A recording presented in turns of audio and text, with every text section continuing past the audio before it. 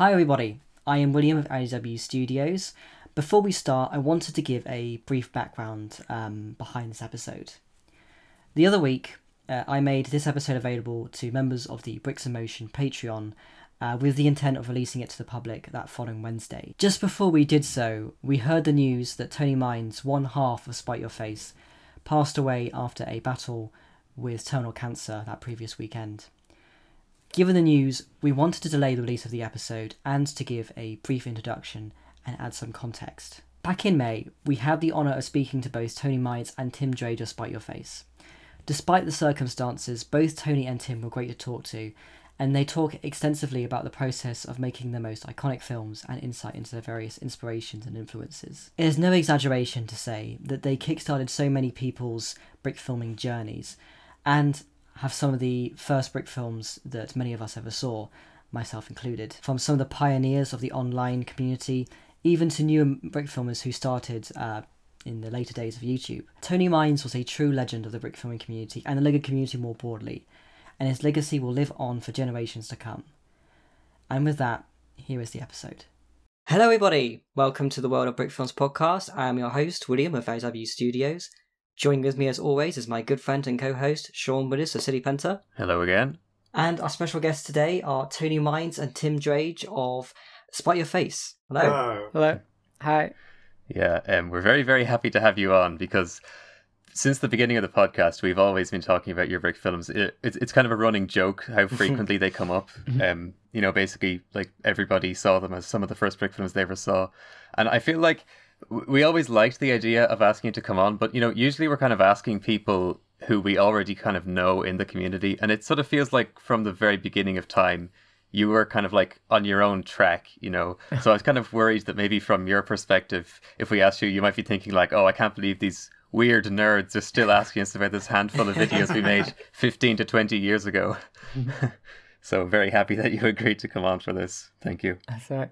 Absolutely. I mean, I'm sort of amongst some of the people as well who one of your films was the first brick film that I saw as well. I think it was the Monty Python one, Holy Grail, on the DVD. That was pretty. I mean, I think I probably had seen like a couple of other brick films before that, but nothing that was really kind of like to this level, and it kind of completely changed how. Well, yeah, it changed everything because it made me just think, wow, this is what you can actually do.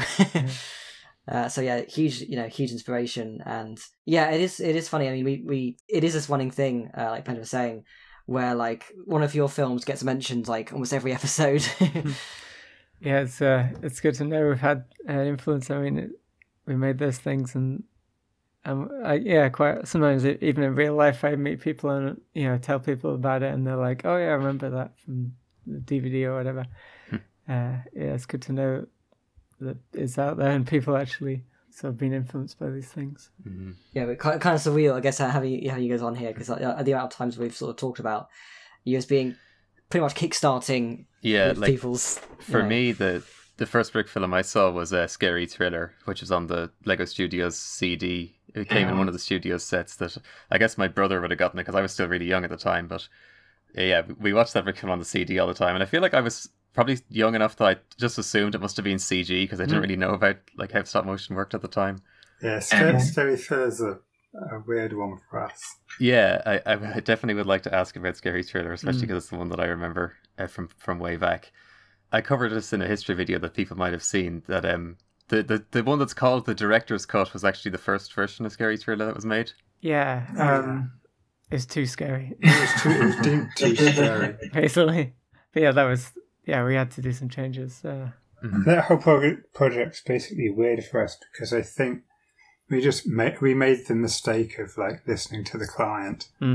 We just shouldn't have listened to the client. There's like certain things they asked us to do that we just should never have done that make it kind of not really fit with the rest of our catalogue in a way that we can like feel like super confident presenting. Yeah, I still kind of like it, but yeah, it's. I guess it's more like, in a sense, it's more like the other Lego Studios stuff that we didn't do. The previous videos they had that were, just they hired some animators to do it, and we ended up a bit in that role. Whereas other things, it's more like we somehow got them to let us do things we actually wanted to. Yeah, I mean, we like the director's cut a lot in the community. Basically, we should always have frame blended that film. We should have what? We should always have frame blended that film. Oh, right. That's like the main thing. It's like, because they asked us, it was, because it was just kind of like content for the studio's set, and it was kind of designed to be like chopped up into bits as well as just watched as a whole thing in some ambiguous way. They asked us to, make it, which was a fair request. They asked us to make it more like, something that was kind of accessible to what the, kids could do with the studio's set and all this sort of thing. And because of that, we made the deliberate decision to not frame blend, which at that time, if you're working with like, 90s, 2000s kind of VHS technology, basically, like even if you had sort of access to the so-called kind of Canon broadcast standard cameras that we had some access to, you're still basically working with like a VHS standard definition image. Yeah, we were just capturing frames from DV, I think. Yeah, and the way was it even DV or was it like analog camera? I don't know. I don't even think so. I think it was just like VHS. Yeah, I think it was just that weird capture card we had, and then just some high end, but still. And so, like the films either side of that, like the Python film or whatever, those are all like frame blended, which means that we were capturing like 11 individual frames at a time to produce one frame to smooth out the video grain in an image. We're kind of doing sort of fake long exposures basically. Because I was confused there, because when we say frame blending nowadays, it would mean something completely different. I was just going to say, because that's like the frame blending in sort of the other sense is something that we'd like. Yeah, no, I'm talking about like 2000s era frame blending. Because what would be referred to as frame blending nowadays would be like the cardinal sin. That would be, generating AI generated frames in between the frames you've taken, and they just look terrible. Right, yeah. Weird smoothness.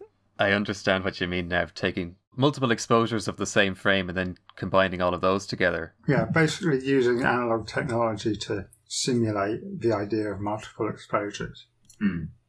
Yeah, I was going to say and that's something we did on every film either side of Scary Thriller, but for Scary Thriller we conceded not to, and so the basic image quality is just this like VHS image quality that I can't really be proud of or look at, and it's just kind of, I don't know, so it's just kind of awkward, and we just shouldn't have done it. We just should have, like, they wouldn't have minded. Lego wouldn't have even have noticed if like.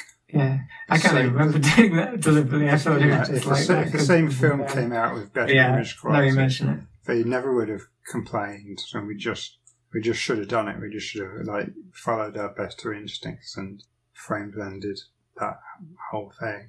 Yeah, but the version of the director's cut I have, it does have the VHS line at the bottom. Yeah, that's the other thing that I think the director's cut is also the only copy of it we could find was a VHS copy that we'd made for some reason. If I do some more hard drive archaeology, I can probably find the actual movie file someday. But I think the movie files exist across like something like 36 DVD burns or something. Yeah, I don't know whether we can like even save the entire thing. Extraordinary rebuild project of 36 DVDs, of which only like 32 work. And wait a sec, I think I did find a master of it recently, but maybe not. Anyway, I'll have another look later. But I'll have to talk to you about that after the recording. I think the VHS rip, it kind of adds to it anyway, sort of video nasty style. Yeah, maybe so, yeah. But, we've always, especially the director's cut, we've always been very impressed by the lighting. And, not a lot of people were doing interesting lighting in 2002 in brick filming. But also, there's a shot where, like, the camera moves and all the skeletons come out of the ground. Yeah. That's a fantastic shot. That's the thing. We like stuff like that. There's individual things that we like about it. I'm a fan of, like, that kind of rolling road thing that is basically built around like that's really cool. A can of paint or something stupid. Yeah, it's just a paint can with like a road painted on it and stuff stuck to it. Like, did you have to submit a storyboard and show them the idea before you actually shot it? I mean, yeah, of course. Yeah, that's what I was thinking, because I'm just surprised that they'd reject it. Like, what were you thinking when they came back and said that you have to make a new version? Spoken like someone who hasn't dealt with animation clients much. Yeah, I mean, you'd think they would actually look at the storyboard and be like, yeah, this is what we'll actually get once they've filmed it, but apparently not. Yeah, I can't really remember. I remember being annoyed, but... Yeah, I mean, I think you can tell also with, like, the non-scary cut that, like, our enthusiasm just isn't there. Like, I kind of assumed that we're already making this, like, non-frame blended VHS looking film that we weren't really happy with the look of, and then we had to make this, like, less scary version, purportedly less scary version. And so I think our enthusiasm was, like, I think it's sort of demonstrably not there in the filmmaking. I think you can tell. Yeah. I thought that was just because you'd been asked to make it, like, not to the height of your abilities. Yeah, I mean, it's a bit of both. It's like we've been asked to make it not to the height of our abilities, and then we've been asked to make it not to the height of our malice. But you mentioned that there was some idea about that people could, like, chop it up and use it, I guess, like, edit bits into their own films maybe. I was always wondering about, do you remember that there's also some Spider-Man animation that was on the same disc, and it's different to the Perla Doc Ock. It's like some very loosely connected shots. The Spider-Man stuff is very strange. I'd forgotten that existed entirely until he mentioned it in the video. That because the story behind the Spider-Man stuff was basically like we boarded a bunch of sequences that were designed to be chopped up, and basically pretty much all of them just consisted of like Spider-Man flying around and the Green Goblin throwing bombs at stuff. And these are basically, because these are just like the sort of two components that we knew we could work with in terms of like, kind of asset management. It's just these two ideas. But that weekend, 9/11 happened. Oh, yeah. And so suddenly we weren't allowed to do anything. It's exactly like, the famous story about like how the actual movie Spider-Man, had this like sequence where he spins the helicopter between the two towers, and then that all had to get cut out of the movie. It was basically the exact same thing happened to us. We just suddenly weren't allowed to like use bombs. And that was like all we had. We literally just had like a Spider-Man minifig and a Green Goblin on his glider minifig that threw these like pumpkin bombs. And it's like suddenly we weren't allowed to throw or utilize bombs in any way. So we just didn't even know what to do. What did we do? I literally can't remember. I literally can't remember. I don't know. I think. I don't know what our solution was to any of it, really. There's like two versions, isn't there, of that Spider-Man kind of video that's at least on the wiki I noticed. Because like the version 1, it felt more like it felt a bit more like coherent as like a story. I could kind of follow it. And version 2, it kind of, I'm guessing that's what the edit that you did afterwards. And those two versions are both on the disc. Oh, okay. But yeah, I've always wondered about that Spider-Man stuff because it's not really a film. It's just kind of loosely connected shots. So I guess I was always wondering, was there supposed to be more to it? I mean, I think there is more to it in the sense that, like, this basic engagement of like, guy 1 throws bombs, guy 2 probably catches the bombs in a web or whatever, But like, yeah, that it was always supposed to just be footage for the Lego movie. Yeah, I mean, it was never meant to be more. It's just supposed to be raw footage for people to mess around with. Yeah. But I'll have to. I've never actually used that software because we only have had Macs back in the day. We never even saw that. We could never even open Lego look. Studios. So I think we looked at Lego Studios like once, like in the offices in Slough. Yeah. That's the only time we've ever interacted with it. Yeah, it's kind of weird. Yeah. I've still got a copy somewhere. I'll have to, I've got like Windows running on my Mac these days, so I can finally have a go. But yeah, that was always pretty mysterious to me. Like, what was the idea behind this Spider-Man clip? And that is kind of what I figured, that maybe it was supposed to be raw footage that people could just chop up in the editor. Yeah, they could have their own ideas about it and film, other stuff to go with it or whatever. So yeah, they can invent your own context. But yeah, even within that sort of limited framework, it just got dragged down to like nothing. We couldn't do anything with it. We could just have the Green Goblin just kind of fly around and cackle. And yeah, well, that certainly does make a more interesting backstory for it. And it's true what they say, that 9/11 affected everything, even brick filming. Yeah.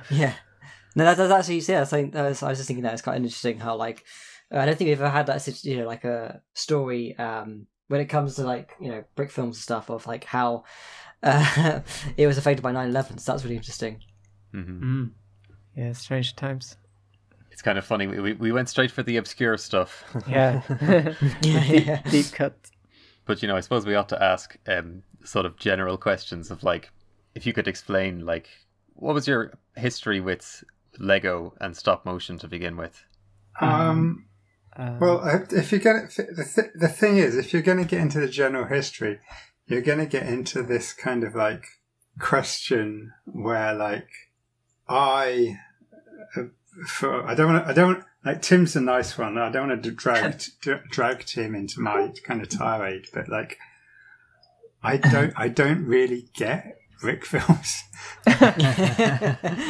They've always been like a bit of a mystery to me, and I have a sort of weird, like, antagonism to them as a whole. They seem like, I guess basically the way it works is that, like, what you have to be conscious of is if you've got like two guys who are like sort of famously, they're like, these are the two guys that everybody was really influenced by. These are the guys that everyone's like, this is the first time they saw a thing, and they're sort of everyone's heroes, and they're all like the guys whose films that everyone else looks up to and looks at as really like standing out from the crowd and all the rest of it. The flip side of that is that you just have like these two guys who are kind of look at all of the rest of it with a bit of a mystery, and are just like, okay, so why are all the rest of you guys' films the same? Like, why are you, if you're like really influenced by us, why don't you do things that are more like us? Why do you? This is something. Why do you all do it in this like one, like this really like one coherent other way? Because like brick films, it does have like the brick films that aren't our brick films. They do have like a singular kind of coherent vision, and it's a singular coherent vision that like I don't get. Yeah, I know what you mean, especially because whenever I try to tell people about the Han Solo affair or the Perle of Doc Ock today, I'm telling them, like, look at the shot composition and the blocking of the characters. Like these are things like in brickfilming, like the quality of the stop motion animation has improved in leaps and bounds over the years, but I feel like the sort of general direction hasn't got. I mean, some people are really good. You have to kind of dig to find. I mean, the best that's stuff. the thing. Like, there's for me in brick filming, there's certain basic questions about filmmaking that just aren't asked. Yeah. There's just certain questions that the filmmakers are just not asking themselves that, to me, are like really fundamental questions, and I don't know why they're not asking them, you know? Mm-hmm. And I mean, I kind of have to assume that you're sort of basing that largely on what you would have seen on brickfilms.com like years ago. Yeah, I mean, it's like I like to put it in a broader context. I think it is this like it's essentially the problem that is a sort of ubiquitous and well-known subject now, which is the question of content versus like filmmaking. And I think if you talk about like the problem of content now, it's something that's pretty well discussed around things like, you know, YouTube and Instagram and all these sorts of things. It's kind of, it as a sort of as a sort of like 2010s conversation. I think it's pretty well played out, but I've always felt like going all the way back to like 2000 that I was kind of navigating the problem of content through brickfilm.com. I think because it was an online scene as much as an actual genre of filmmaking. Yeah, I think it becomes a meme in itself. So yeah, it's like partly, I mean, obviously not everyone, but a lot of people they want to be in the brick film scene, and because it's making kind of community a certain kind of thing is just what you do when you're there, so they do that. Because it's kind of community based, and you know, it had all these like sort of internalized things of like, you know, competitions and all these other sorts of things going on, that I think it encouraged this idea of just being kind of enamored with the idea of like some Lego moving and not going beyond that, you know. It's like I know what you. I feel like on brickfilms.com everything was so insular, and all of the films were incredibly similar to each other. And of course, I love a lot of those old films, but I know exactly what you mean in that nobody else was doing what you were doing at that time, and of course for many years later. And it's like I feel like nowadays people might be sort of confused as to what you're saying here. Because the communities, there's loads of different areas of brick filming nowadays, and like where we are with this podcast, we're on Bricks in Motion, which is essentially the spiritual successor to brickfilms.com, and the people in the Bricks in Motion community sort of push filmmaking nowadays. You know, it took them a long time to really get there, but there's a lot of people who are, you know, focusing on direction and etc. That's good. But they don't get any views. Like, you should understand that I'm saying all these things basically from a position of ignorance, because don't embarrass yourself by asking me like what are some other brick films from other filmmakers that I'm inspired by. And I figured because I haven't got yeah, I kind of out of the loop. I've not watched any other brick films that are like, except like totally randomly, because like usually because like, you know, some kid has messaged me and asked me to like check out their thing, and then I'm kind of flummoxed by what I see and try and find something polite to say.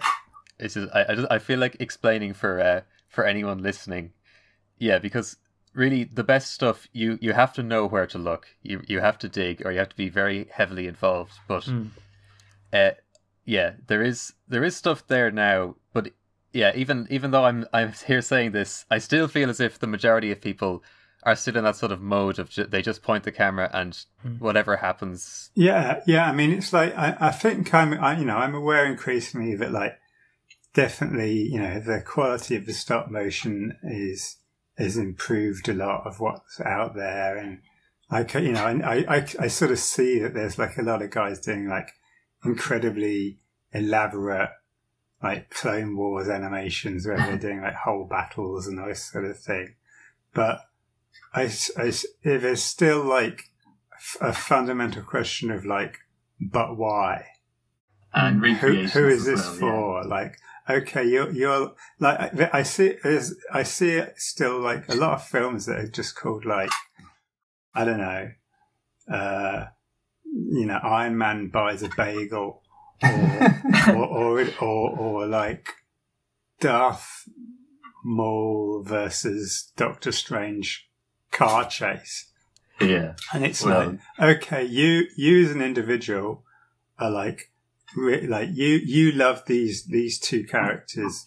You really want, these are your two favorite most badass minifigs, and you want to see them like engage in this like particular conflict. But what's supposed to be my buy-in? As a third person, as a general audience, why am I supposed to share your like incredible enthusiasm to see these like specific minifigs kind of? Yeah, that's what gets all the views and the attention, of course, among kids. And of course, us community insiders, yeah, we complained about that sort of stuff too. Yeah. I think, I guess one difference with our films was that, when we were doing it, it was like, sort of the gag was that it was like, it was like 2001: A Space Odyssey, but made of Lego, and that was like the gag. But with Brickfilm's Community, the fact that it's Lego is just a given, and it's kind of like a different, I slightly disagree, because I think what separates our films is that we never fell back on that gag.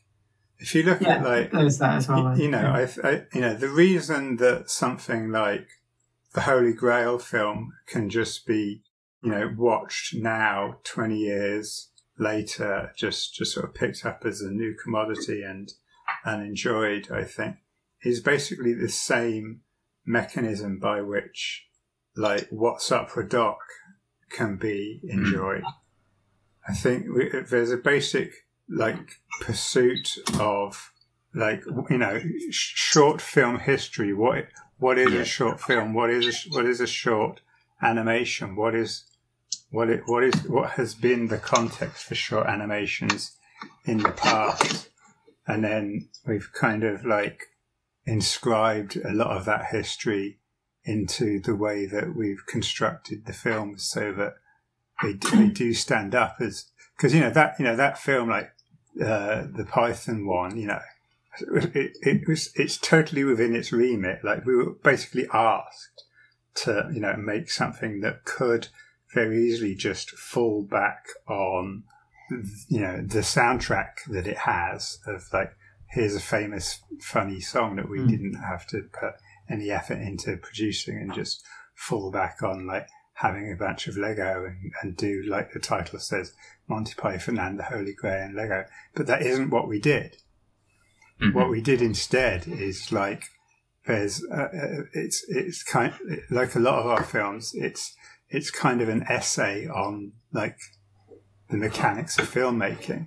Yeah, we've gone into this like incredible level of detail about like what makes that particular film funny, and how that film is constructed. You've got all this sort of stuff where like it's co-directed by Terry Gilliam and Terry Jones, and there's these two very sort of competing visions going on throughout, and we've like really like deliberately like played into and kind of repeated some of that stuff.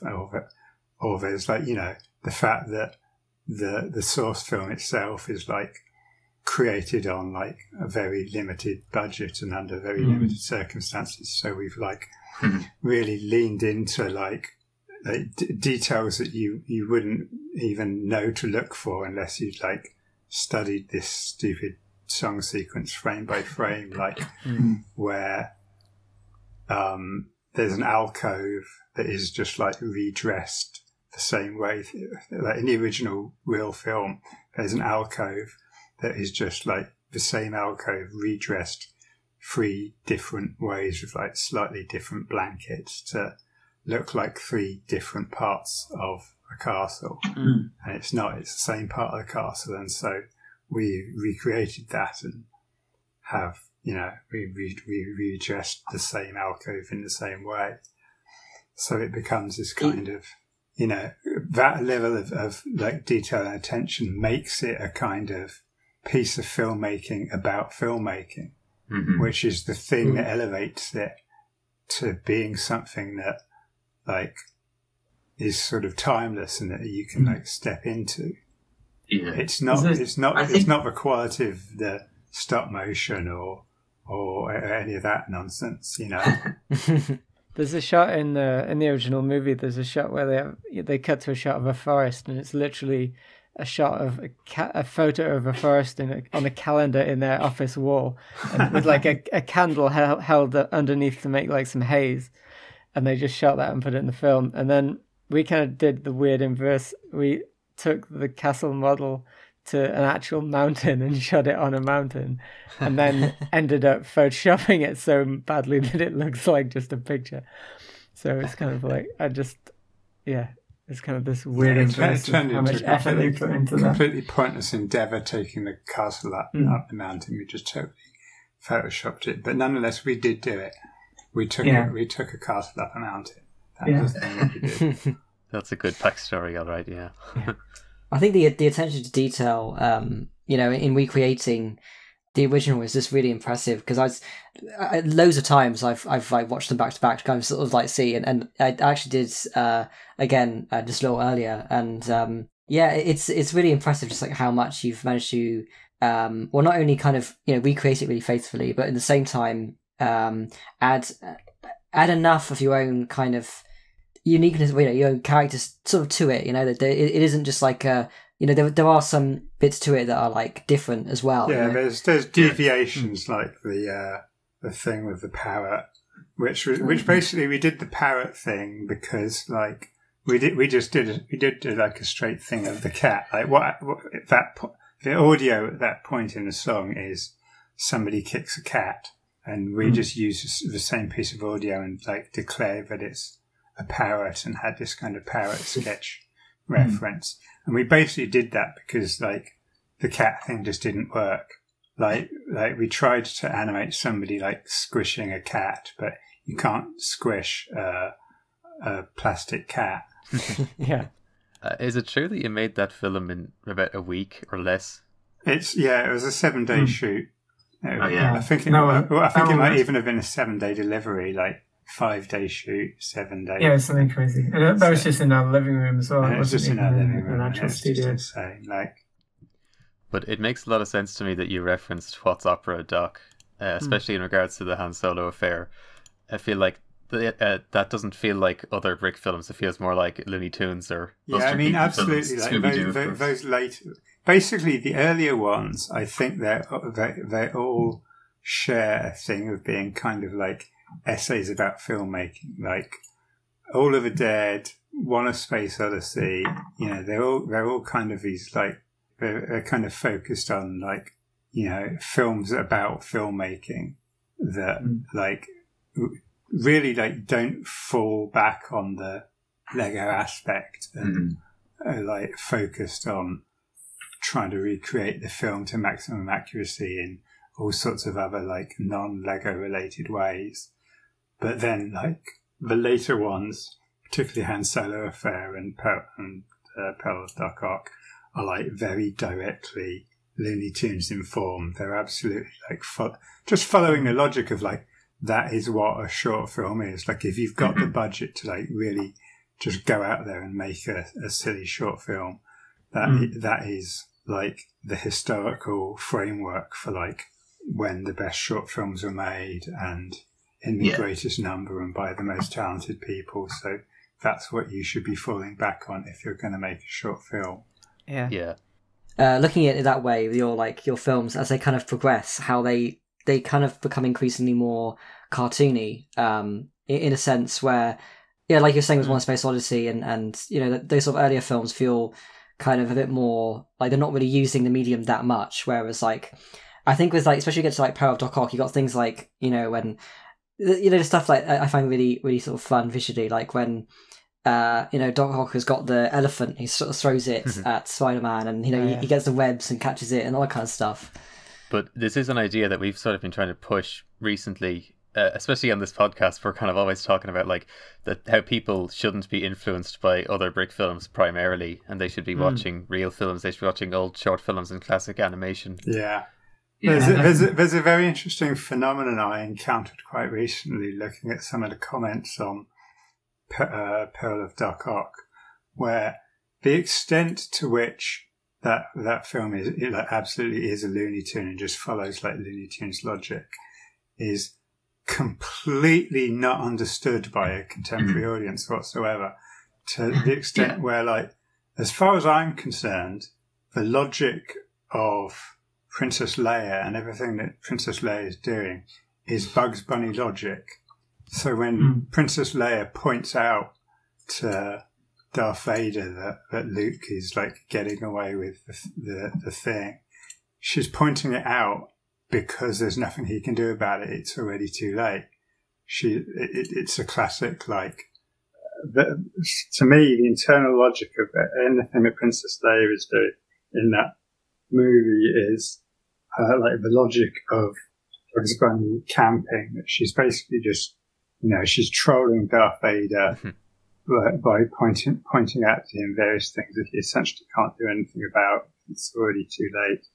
But this kind of pretty common phenomenon within like the logic of Looney Tunes is absolutely not understood by a contemporary audience. And there's always comments going like, why is it so sexist? Why is Princess Leia so stupid? People projecting. That's funny. They really are. Yeah, it's an absolutely fascinating phenomenon to me. I've just like never questioned the logic of the Bugs Bunny logic in like 20 years, and then I just sort of discover, like, really like decades after the fact, people just having this like totally different read on what that means. I don't know if young people still watch Looney Tunes when they're actually young anymore. I know I certainly did, but yeah, I've always felt like, I remember when I was really, really young and I watched the Han Solo Fair and your other films, like, I could tell that they were more engaging than most of the other brick films I was watching, but I wouldn't have been able to articulate why. And, it's only in more recent years when I have now with an interest in like real filmmaking and the history of animation and stuff, I'm sort of piecing it together like, oh, that's what they were doing all along. Yeah, and like, I think that's especially kind of all that's going on in like the Peril of Duck Ock. I don't think it has like basically like we got the money to make a film that we wanted to make with that one, and so it just kind of is that. It is just like a highly elaborate Looney Tune. It's like a kind of big Tex Avery kind of thing. Yeah, I think is like the logic of that film. Yeah, I love Tex Avery stuff. That is interesting. Kind of a huge chunk of audience not necessarily having that kind of context, and not even something that I even thought about actually. But speaking of the Peril of Doc Ock being, something that you wanted to make, why is it that there's an alternate ending version? I can't. Was there always the idea to have two endings just so there would be an alternate ending? Well, the thing with the Peril of Duck Ock, that film, like, unfortunately, like it's like kind of, it's like our best, most elaborate film, and it's like a film that probably, like made us the most famous and was like this huge kind of phenomenon in the summer that it was released, and kind of was accessible for all these kind of platforms. But unfortunately, it also bankrupted us. It was the film that completely bankrupted like the first iteration of Spite Your Face and forced us to like quit and go off to London and get actual jobs. Absolutely. Because we budgeted for,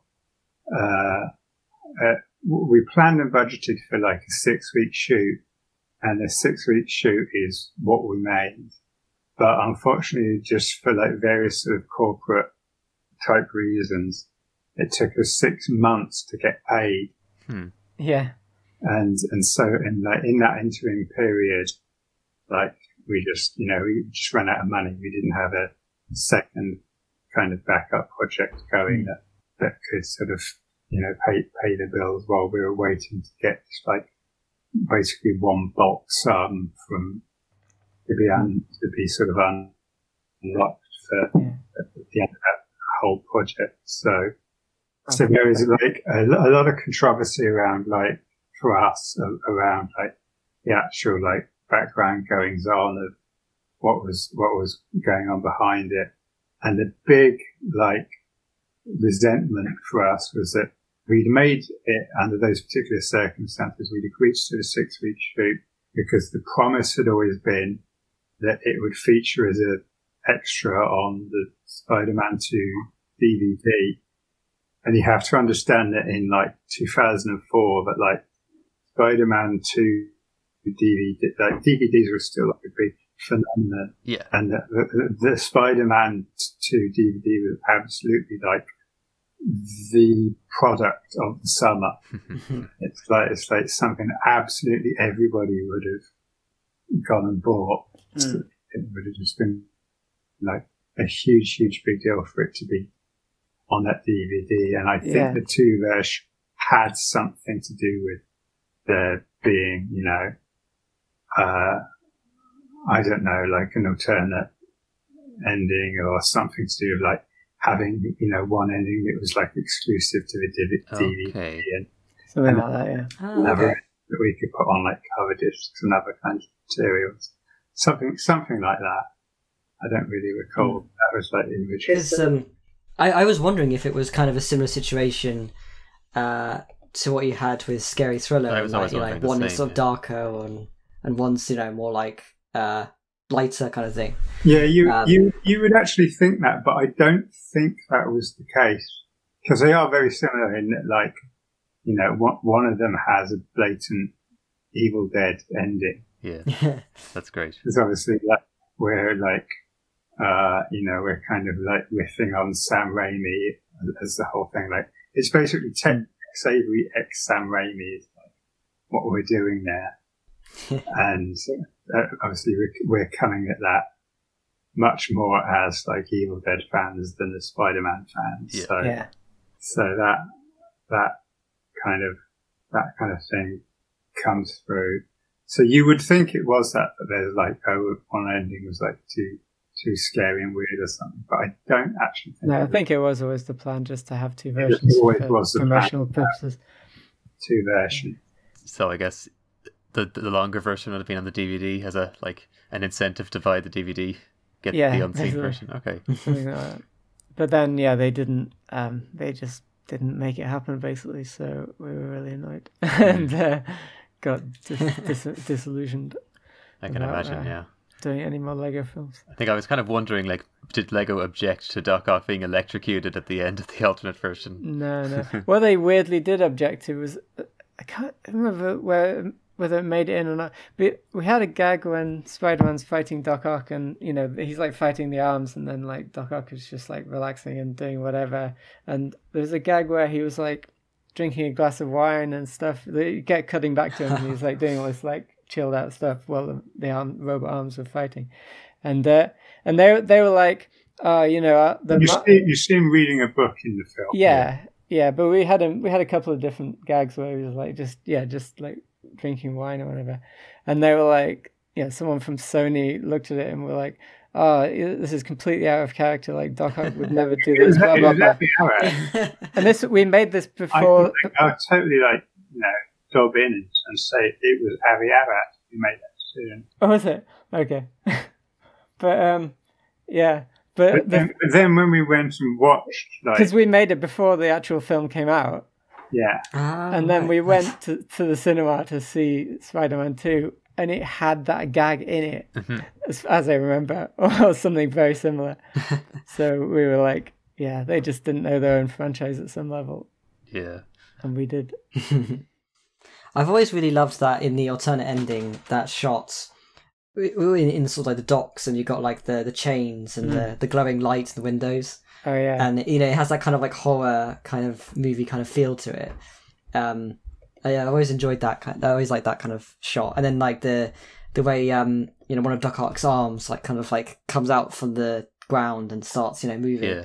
Yeah, we were really happy with that. I remember. Yeah, I really like the alternate ending version. I kind of consider that to be like the real one. Whenever I watch the original, that's kind of That's kind of how we felt. I think really the alternate ending, even though it's a lot weirder, it actually captures the spirit of most of what's going on in the actual movie. Like in the movie, Doc Ock does basically like get electrocuted and drowns. Like that's what happens. And also, I think like Tim says, we made it before the film came out, and so we were going on just like very scant information from basically the first kind of teaser trailer, which came out I think maybe like 3 days before we started shooting. Yeah, so that was something that we had. Like we'd already, way after we'd already storyboarded and everything, but we had kind of that as a reference point. And like that is actually thinking about it now, it actually is quite surprising to me that like you hadn't seen it, you hadn't seen it when you made it, because like the ending, it kind of feels like it's basically the end of Spider-Man 2. True, we kind of just knew, we kind of just predicted what they would do. Basically, I guess we just knew what Sam Raimi would do. Basically, what we had Evil Dead enough times before, like the. Like I say, we got to see that the same teaser trailer as the rest of the world, basically, about 3 days before we started shooting. And prior to that, all we had was actually the same thing that was the only thing that the toy makers had, which is like this very limited selection of like random photocopied kind of production art that gave you gave the toy makers enough of a framework to know that like they should make a shed play set and they should make a little train and that these are going to be kind of the main things. But I think we were able to intuit from that very limited amount of material that like there is going to be this big elaborate train chase sequence, which is like one of the classic, like, is a really good, like, the actual movie version of that train sequence is like a really good action sequence. And I think we were just able to ensure it through like knowing Sam Raimi and being able to like determine the general structure of the film. Like if we just put a big train sequence at the center of our movie, we'll be sort of in a safe place. Yeah, of course. All of the Dead, of course, very reminiscent of Evil Dead.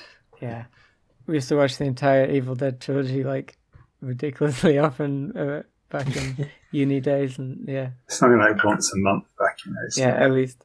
I've been archiving loads of my old like college films and stuff. Getting them transferred from ancient tapes and stuff. And I'd say about half of my work has on the soundtrack just audio from the Evil Dead ripped on like a cassette recorder or something. Actually, what's up with the soundtrack of All of the Dead? Because I've always thought it was really funny. Oh yeah. Did you make that yourself? Yeah, how do I even make that? Yeah, I mean, I think that like it's basically just like constructed out of like what we could even make as like non-musicians. I think part of it is some random old record, like just manually played at the wrong speed by twirling it on the turntable, and then some Casio keyboard or something. Sounds like some loops, and they occasionally warp and the speed changes and stuff. Yeah. But yeah, you mentioned that Parallel Doc Ock was huge on the internet on all sorts of different platforms, and this is something that I've been trying to sort of remind people about. Like nowadays, young people speak about the internet as if it only started with YouTube, essentially. Yeah. And so I've been trying to tell people like, no, there was this whole thing going on before YouTube existed, and like the Parallel Doc Ock was absolutely a viral video before YouTube existed. Yeah, I mean, to be honest, like, we've never survived YouTube. YouTube kind of killed it. Like the other thing with like the Parallel Doc Ock is that like that the huge phenomenon of it, the fact that it was all like #1 film on like iTunes and iFilm and all these other weird websites that you used to get. That was something that basically me and Tim did all of. Like we personally pushed like every single like upload and listing of that video ourselves. Like we went up. Do you remember, Tim? We went up to went up to Harrow College where our friend worked and had sort of, better internet than we had at home. Just like basically manually constructed that entire sort of viral program on our Todd with no support from because Lego were just happy to have it at that point. At least they didn't have the whole social media managers and whatever, so they would they would have now. So they would, to them it was just like, okay, we have this thing, it goes on the Lego website maybe for only a limited time and that's it. Whereas we were like, we should probably put this on the internet. So we just submitted it to everything ourselves. Lego themselves always had very limited kind of toy manufacturer ideas about what was the use and potential of these things, and it was always something like, let's just put it on this particular obscure URL within the Lego website for 3 weeks, and that was the extent of their ambition. Well, I know that they might have got moved around a couple of times, but those films did remain on the Lego website for many, many years. And I think that's largely how so many people say that they're some of the first brick films they ever saw. Because we've even spoken to people on the podcast here who they say when they were really young kids, their parents didn't let them go on YouTube, but they could still find the Han Solo affair on the Lego website, and they just watched that all the time. And so that's how they got into brick filming. And it's kind of surprising. I mean, obviously, the legacy that films I think especially Han Solo Affair and Pearl Dog Hawk had is that you've got multiple, I guess, eras of brick filmers, or generations of brick filmers that were kind of, who had seen them, because you're going back to the early 2000s, but I think some into the late 2000s and early 2010s would have also seen them as well. Yeah, I mean, you say that YouTube killed you, but those brick films do have the original uploads of them have a couple of million views on YouTube, I think. Yeah. So that a lot of people saw them first there. A couple of million views, very modest compared to the numbers that we were doing in 2004. Mm-hmm. I mean, yeah. But it was all spread across these different sites, and it was kind of a different internet landscape. Yeah, but between the way you were making viral videos before YouTube and also the scale and quality of the brick film itself, and the way it has city streets and buildings in the background and everything, it always seems like everything you were doing was visions of the future. It's one day, many years from now, people will be making brick films like this. Which they have started to do in recent years. I'm actually always really frustrated with some of this. Obviously they are kind of really huge and impressive and whatever, but basically I built all of the cityscapes for that film in one weekend. I built pretty much all of the New York buildings in 2 days. So I'm kind of really frustrated with how little I think it looks like New York. it still bugs me massively. You have to pretend it was actually shot in Canada. I mean, it does sort of look like Boston or something like that. It doesn't really have that New York vibe. I mean, I guess it might bug you, but I know that from the brick filmer perspective, at that point in time, people weren't doing anything with set design. They just have one big basic flat wall, and that was good enough. So this was some of the best stuff going at the time, as far as set design goes.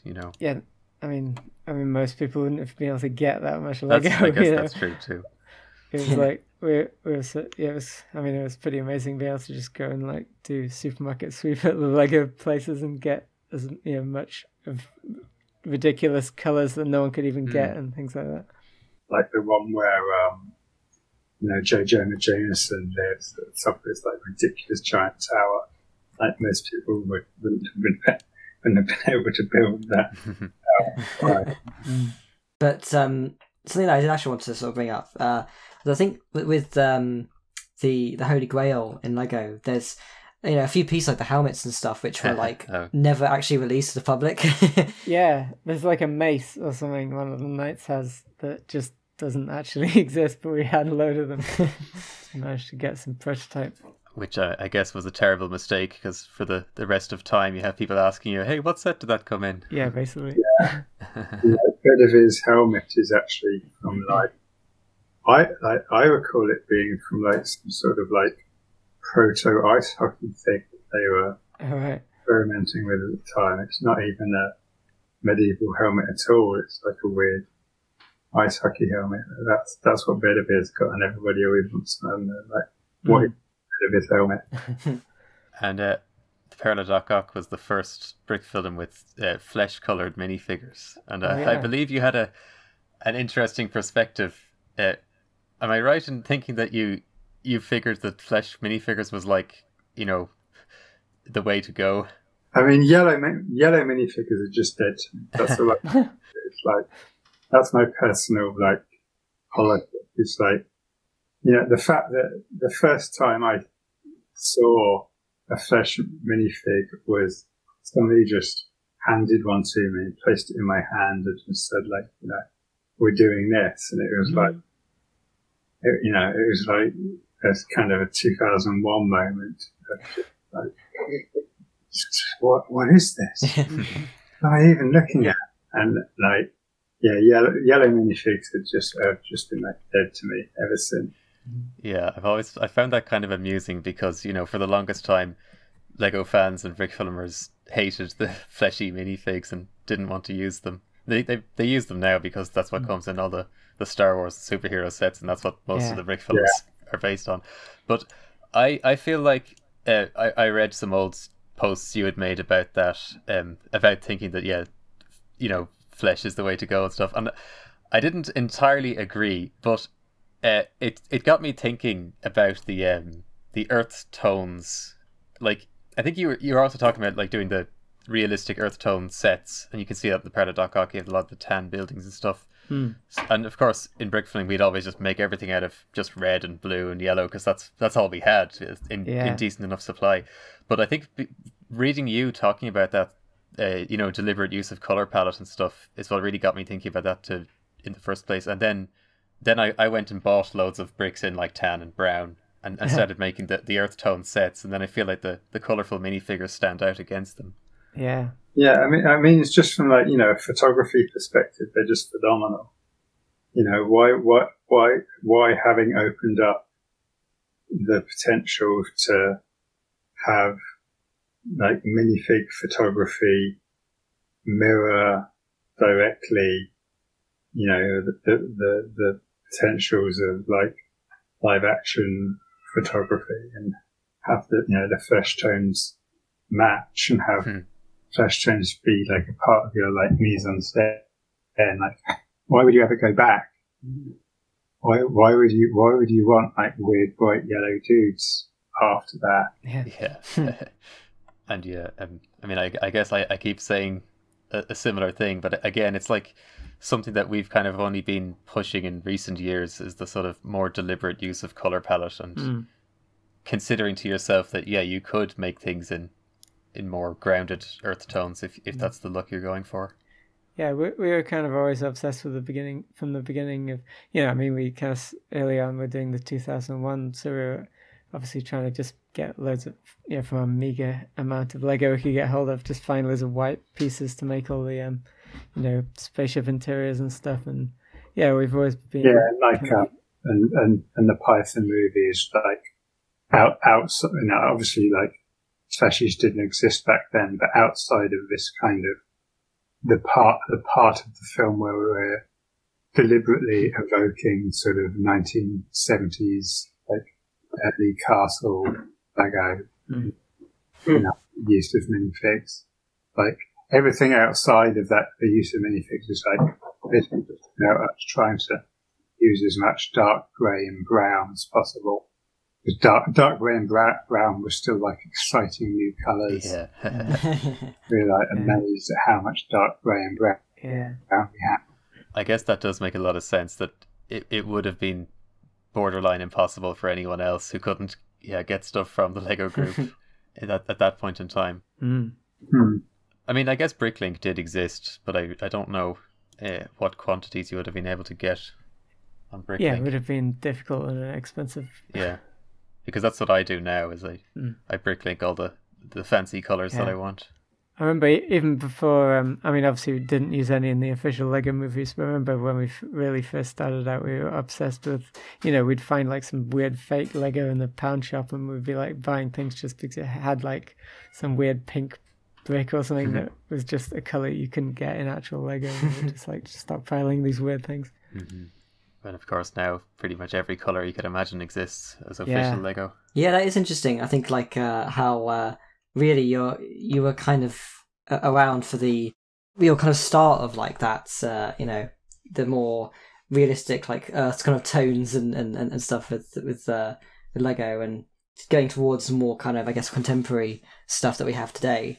But it is interesting. I think I feel like one of the things that does stand out a lot with your films is that another thing that makes them kind of age really well, I think, not just like the kind of the color palette and stuff that the stuff that you kind of thought about, but also I think like stuff like I think the use of like, I guess, cinematography and stuff in general, and that kind of thing, which I feel like they feel like things that are just sort of like standard sort of filmmaking principles that are like weren't really thought about as much in the kind of brickfilms.com era. And I think we're kind of getting towards more towards that now, I think, in terms of like really thinking about these kind of elements that make film. I wonder, do you remember Zach Macias? He did the sound for the Bricks Motion documentary, so you would have met him when you were interviewed. Yeah. The first Brick film he saw was the Pearl of Doc in 2004, and he's still active and still really pushing things and pushing filmmaking aspects within brick filming. I think part of, to some extent, it's a thing that's just inherent in stop motion, is that people realize they can do stop motion, so they just like put stuff on a table and move it around. And even I've always been kind of trying to make even non-Lego animation I was doing.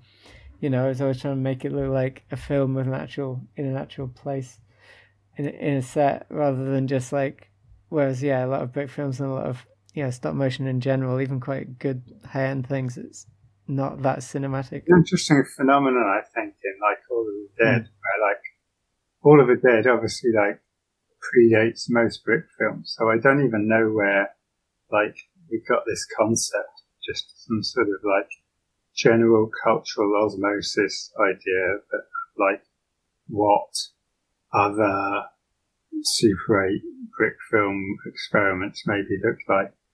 But we had we made this, very conscious decision that like base plates are cheating and brick walking is cheating. Like, so, that film has, even though, that wasn't even a thing then, but we somehow knew it. It kind of we like sort of somehow knew it was a thing and decided that it was a bad thing. Yeah. So, so you've got this like, plasticine, plasticine snow. Yeah. And all the walking in that film is like sort of standard walk cycle kind of walking, where the walking is predicated on like, the two legs are at 45-degree angles at their most extreme, rather than this like weird kind of take a step forward and then magically appear on the next block of brick walk thing that all the other brick films are sort of satisfied with, but I've always found like really alienating. We always complain about walking very often, and it's something that it continues to this day. People consider it to be more impressive to do the walking on smooth surfaces and break free of the rigidity of studs. There is a thing, I feel like so many advantages that brick films have that kind of feel a bit like cheating in a way, compared to all other forms of like stop motion, where like, generally speaking. With like pretty much any other form of stop motion, you've got like rigs and all that kind of stuff, and you know, you are going to be animating on smooth surfaces. Whereas like Lego, you know, you've got like studs, and they just like move around really easily, and it kind of just feels like like compared to most forms of stop motion, it can seem very, very easy, I guess, in a sense. So finding ways to make it harder for yourself and be more like traditional stop motion is always going to be, I think, you know, sort of admired. Most things are easy compared to stop motion, to be fair. I also just think, you know, like basically, like I'm kind of really just like anti base plate in general. Yeah. I'm like a huge fan of the new like brick built road things that Lego have brought out in the last year. Mm-hmm. I'm a big fan of like the death of the base plate. I agree. But I think base plates are just like really fourth wall breaking and ugly.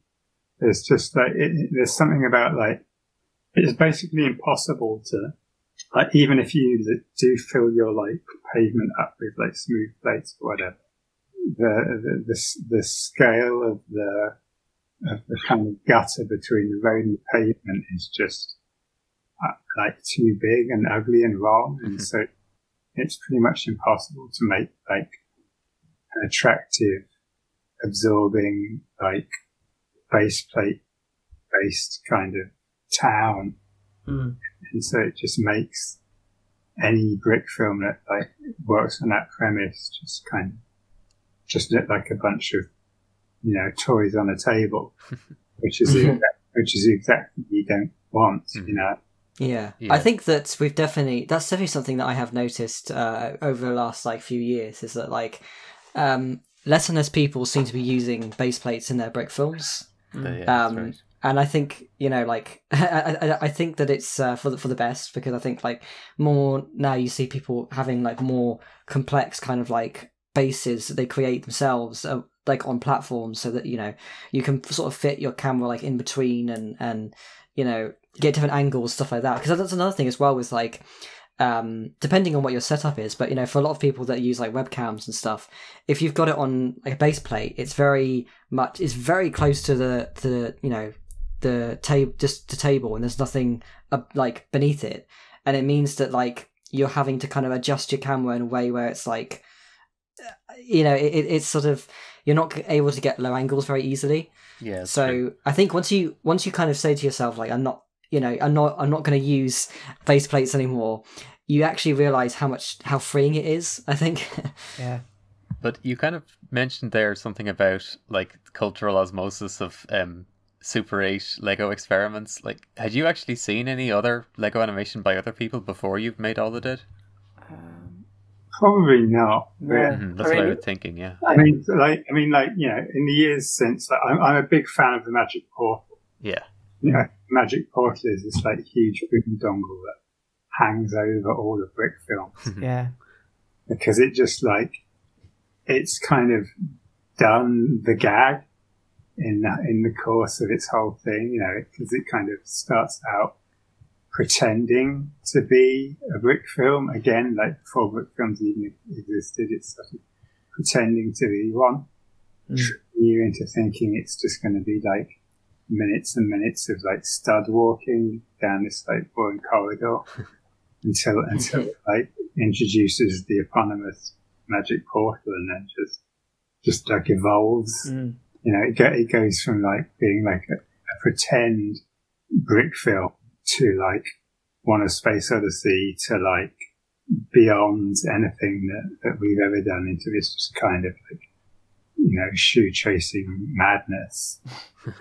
and I think that like presents a huge problem for brick films as a whole, because it's like, your thing has already been done and kind of evolved and sort of superseded, and like now just all in the course of this one film, and like decades in advance of your stuff existing.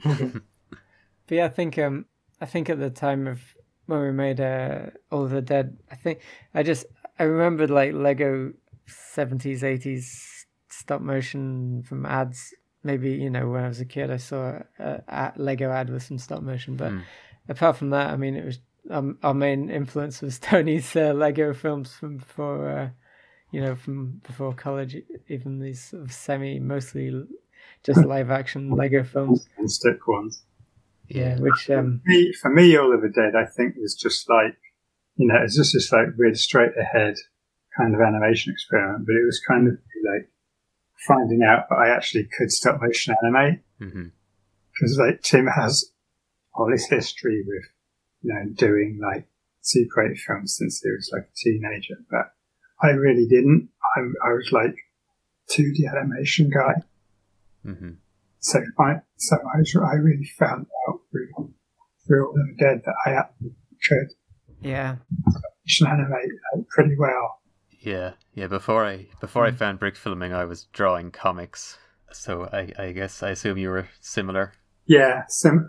I was basically like a frustrated anime guy who, mostly drew comics a lot as a teenager, and wanted to be doing some sort of anime something or other that never really panned out.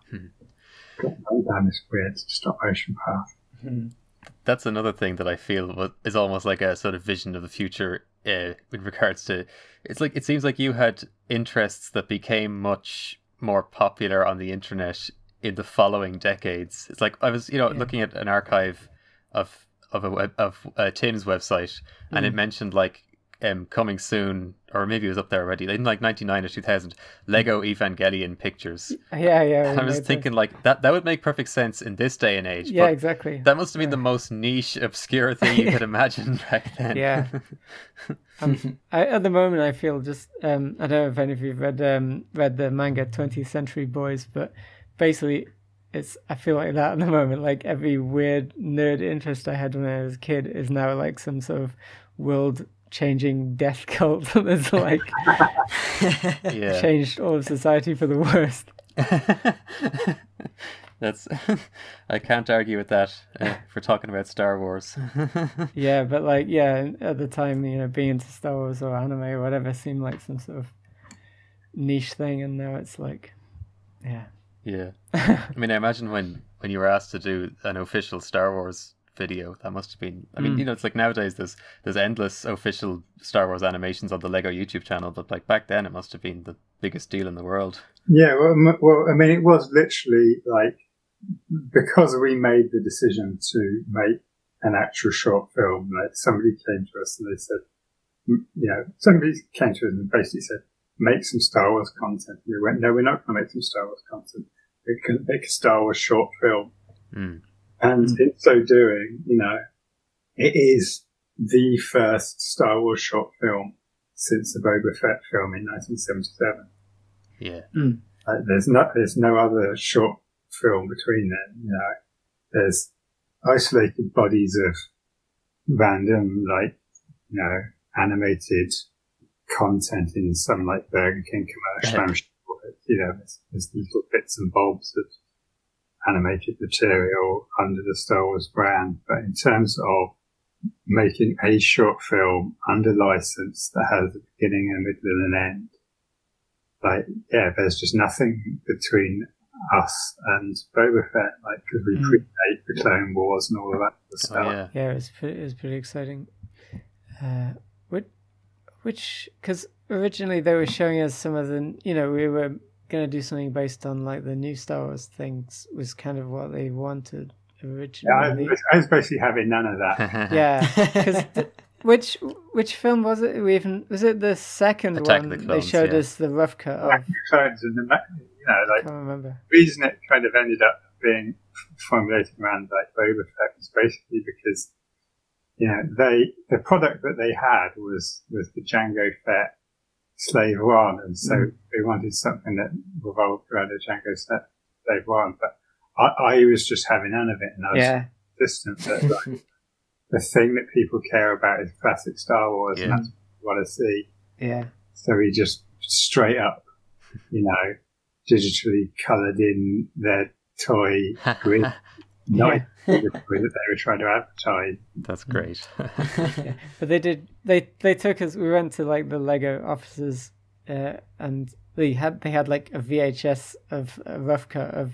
Was it the second of the new ones? I can't remember because we'd already seen and sort of got over the first seeing the first one when it actually came. But and they had like it was like guarded. They had like someone from Lucasfilm there to make sure we didn't go off with it, and we sat and watched it, and it was like the rough cut with like loads of footage from Judge Dredd and like footage of the effects crew like climbing on a car or something and pretending to be on a speeder thing. And it was it was much better than the actual film. But yeah, we basically decided we just wanted to do the real Star Wars. It's interesting to me that it seems like maybe it's just because of how insistent you were, but it seems like you had a lot of creative freedom with the projects that you made for Lego, because in the years since they started hiring people again who made many videos for them. But oftentimes Lego would write the videos, or they would provide the entire audio track, and the people would just do the animation. Yeah. But with your stuff remains like your own. Like you have credits on your Brickfilms. Yeah, I mean, I don't think we knew we were born. I mean, we complained at the time, and obviously we were perhaps doing the Spider-Man one. But basically, compared to any kind of client scenario I've been in the 20 years since, we didn't know we were born in credits on things and just straight up deciding that no, we're not doing that, we're doing this other thing. I think it was just we just had like the luck of a kind of naivety from people we were working with, that they like barely knew what stop motion was, or like why they're asking for one. They just knew that like the previous one was fairly successful, and so they're going to give us slightly more money to make another one this time. And we were pretty blessed. Yeah. In retrospect, in terms of like what we were able to get away with and just insist on making. Yeah. Yeah, we just kind of idealistically insisted that we put our credits on it and all this kind of thing. And partly just because otherwise, I mean, we were doing it and we did it. So, Lego would have never thought about whether or not a video has credits on it or whatever. And we were like, this is a film, so it has credits. So we just did it. And I think it wasn't even a debate or anything. I think they were just like, okay, that's what's happening. I've always been a bit pissed off at Monty Python and the Holy Grail in Lego. It's just called Monty Python and the Holy Grail in Lego. And so from that point, I was like very insistent on coming up with the Han Solo affair as an actual title. Yeah, an actual name. A real title, yeah. The Doc Arc as an actual title. But yeah, I guess I was always wondering if it was something like, did you have to actually get it written into a contract or something that you would actually get credited? Because nowadays nobody gets credited. It annoys us all the time because we want to know who makes the animations for Lego. Yeah. I mean, yeah, absolutely. We did. We got it written in. I don't really know how we did that. Yeah, I think we just said, like I say, I think because they weren't in the business of making films and there was no established, this is how you put content online or whatever.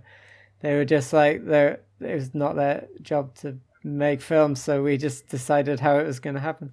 We were sort of blessed to be working in like most of our films for them were made in like the 3 years where Lego were actually losing money. Oh yeah, that's true. Oh yeah. There was a thing of like they were actually like facing bankruptcy.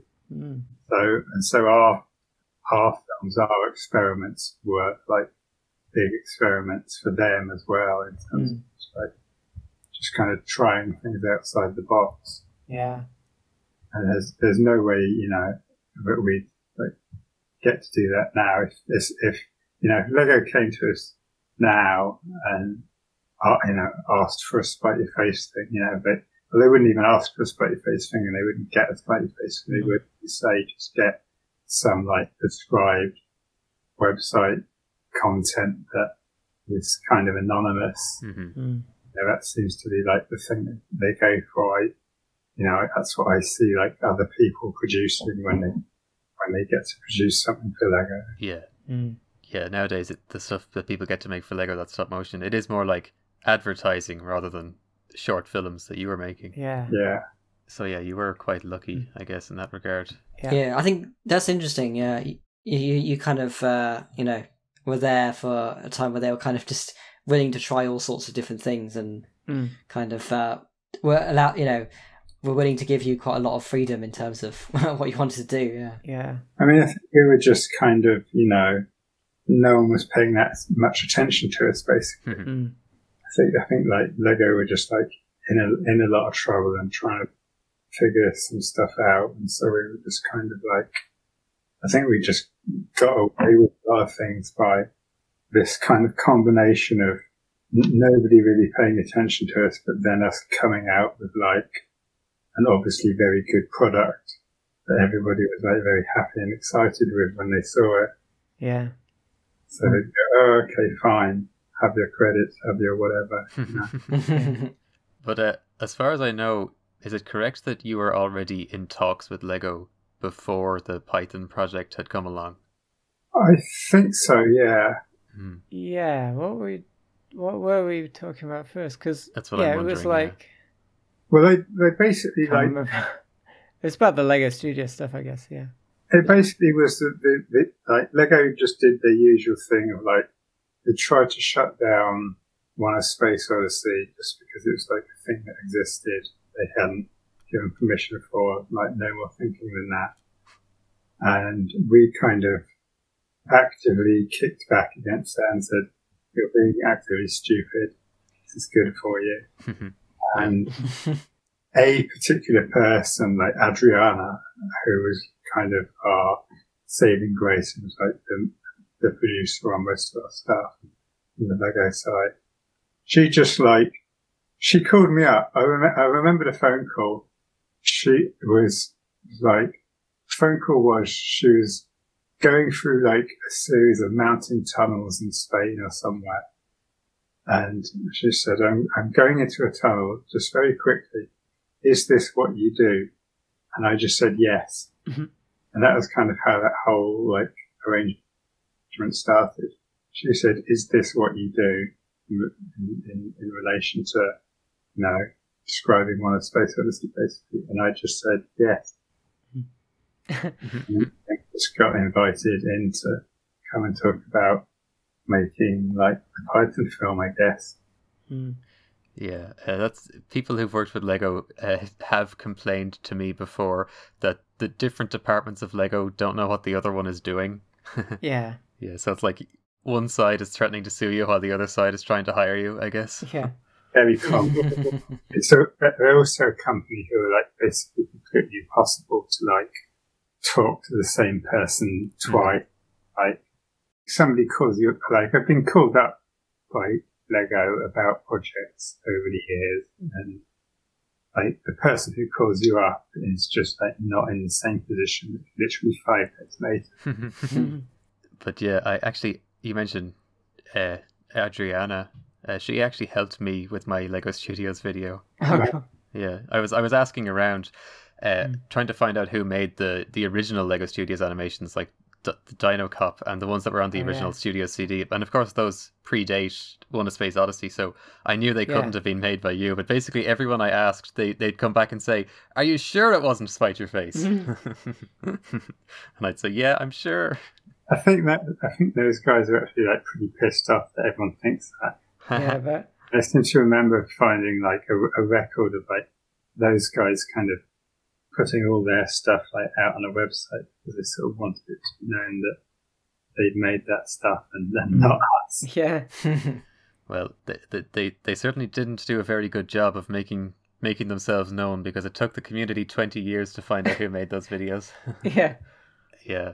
But actually, I guess maybe you wouldn't know this, but do you think, did Lego Studios like play a big part in Lego's interest in having official stop motion made for them and agreeing to the Python project? I've always thought it was a bit strange that, the Monty Python people would come to them and say, "Hey, do you want to collab on this video?" That was definitely a thing, because the thing that they got us involved in officially when they called us in was to get involved in the Lego Studios thing, which was in its like second year or second generation at that point. And so, they were interested in doing this like early failed weird Spider-Man stuff to kind of supersede Dino Cop or whatever, and that's like the thing we were ostensibly called in on. But they just had this Monty Python thing going on in the background at the same time. And so that ended up being the thing that we made first. It's a much better thing. So, yeah. It's just I found it kind of surprising that they'd agree to the Python project, because like it's not a kid friendly film, and especially back then they weren't doing any sets for adults. We were the only people who had like any sense of responsibility about that. Yeah, they kept saying like, oh, we should do like the Black Knights, and it's like, you are not doing Black Knights. And this was a time when when we went there to talk to them, they were those people working there were like complaining that they wanted to do Batman Lego, but like the head of Lego said Batman's too violent and we're never going to do Batman Lego. And that was a weird. And that was the level that's what was going on at that time. And then then they wanted to make like Monty Python. It's pretty strange. But when we went to like the design studios, all like in Berlin, we've got all like the Lego we needed to make Python film. Yeah, there was this weird thing going on where like whichever Christensen guy was like coming down, making a big sort of tirade about how they'll never produce Batman Lego because it's too violent. But it kind of extended, and that kind of had this like massive knock-on effect. Like there was a whole toy range that they were working on that was basically Ninjago. And that kind of just got knocked on the head. But, Yeah. It was back in like 2002 or whenever. I don't know. How long did it last that in the UK they thought like ninjas were... You couldn't show ninjas in kids' programs? Oh, yeah. Yeah, I know. That's like a weird sort of 70s phenomenon. Yeah, and you had Bruce Lee holding a baguette on the poster. Some weird isolated incident of like a kid hitting another kid with some nunchucks or something, and it just sort of had this massive cultural effect of silly things like stuff then called hero turtles. But I remember reading about when somebody came up with the idea that they should do Star Wars Lego officially, and like the higher up said, oh, we could never do that because it has war in the name, and we don't do war Lego. But then eventually they got persuaded, and that was like basically what saved them from bankruptcy, I think. They're like, a Star War is not technically a war, so it's okay, I guess. But yeah, that is kind of strange. I guess they realized that Star Wars results in them getting huge amounts of money.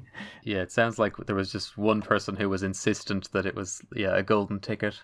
It is interesting, how like Star Wars has basically sort of remains like probably the most sort of like popular properties within like sort of Lego, really.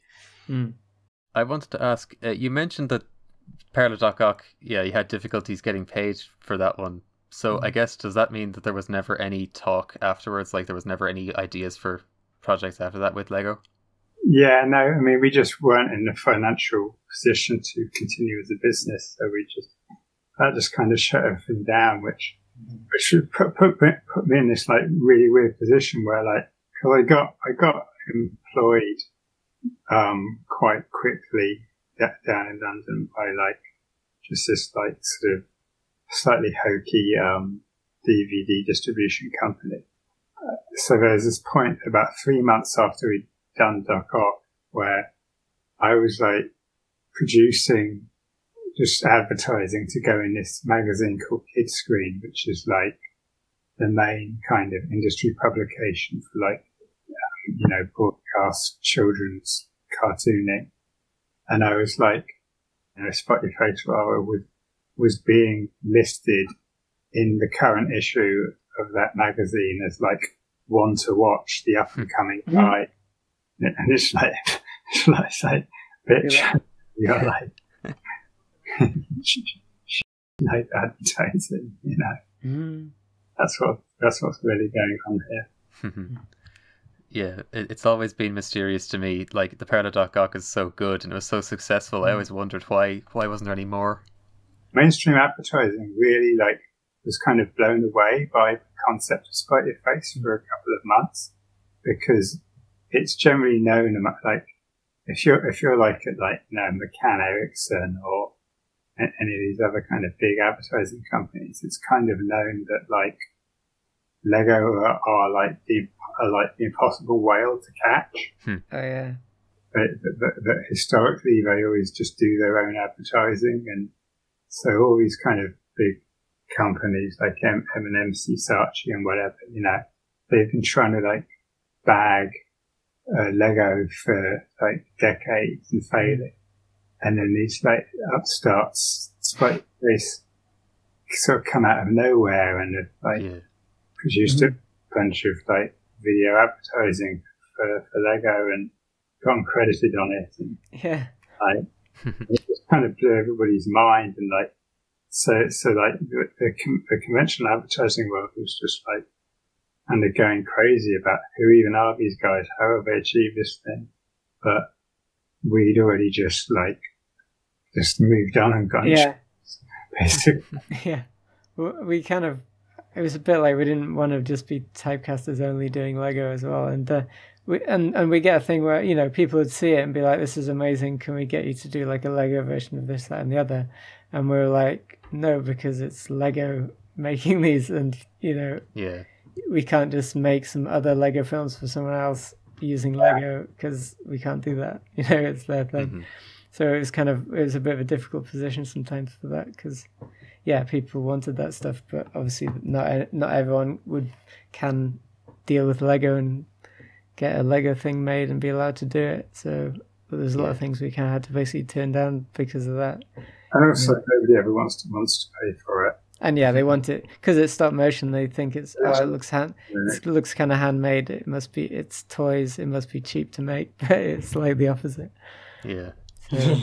Well, I guess that might have changed somewhat recently. I mean, I think over the years there's more awareness of how long stop motion takes, because there's a lot of people in the community who nowadays, they get a lot of random clients, but mostly not the Lego group themselves, but they charge pretty good rates per minute of stop motion, and they get work, so that's good. Yeah. But I found it interesting that I guess this is probably because you had started before there even was a community or anything, but I think it's interesting that you had the idea that you could upload videos to the internet and submit them to film festivals and stuff, and maybe actually make money with Lego animation. Because you were the first ones to think of doing that. Anyone getting paid for it before you were already production companies. Yeah. So I guess how did you have your eyes on the Lego group from the beginning? Did you think that was going to be your only potential client? No, not in the slightest. It was a completely random thing. I mean, when we made the Lego films, we were just being animators, and we had in mind to do whatever other kinds of animation for a living. As I recall it, was just a sort of like a holiday animation. We were just being really stressed out by our degree films at the time, and so we just made this crazy straight ahead Super 8 sort of horror film in 2 evenings or something. And it was absolutely just about just trying to sort of have fun with animation and relax. Yeah. And then One of Space Odyssey was kind of the same thing. One of Space Odyssey would have come just after both of our degree films, and was just about being kind of this respite thing. But I don't think we had any aspirations for it to be we're just going to keep doing this. And no, and it wasn't like we wanted to work for Lego or wanted to do commercials or whatever. Anyway, we just it just happened. Yeah. But obviously it was amazing that it did, but it wasn't something we set out to. Yeah, we totally fell into it. I was just kind of basing that off because I'd found an archive of an old post you'd written on the brickfilms.com forum in early 2001, and where you're basically warning the community, like, if you have any aspirations, forget about it. 'Cause Yeah. we were thinking of trying to make money with Lego animation, but it's not going to happen. Yeah, because at that time it was more that we were having all this problems of worrying about copyright and But that would have been when the Lego group were telling you you're not allowed to do anything at all. Yeah. So it was always a great mystery to me. Like, how did you go from being completely shut down to then suddenly you're working for Lego? Yeah, it's strange. Well, like I say, I think it's just that, like, Adriana saw the stuff and said, "Is this what you do?" And then I said, "Yes."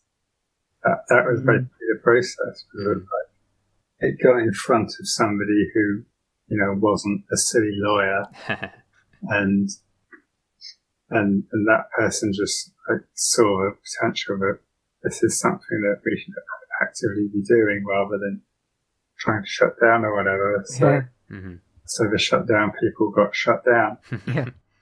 And actually, what is the story behind the name Spite Your Face? Why did you settle on that?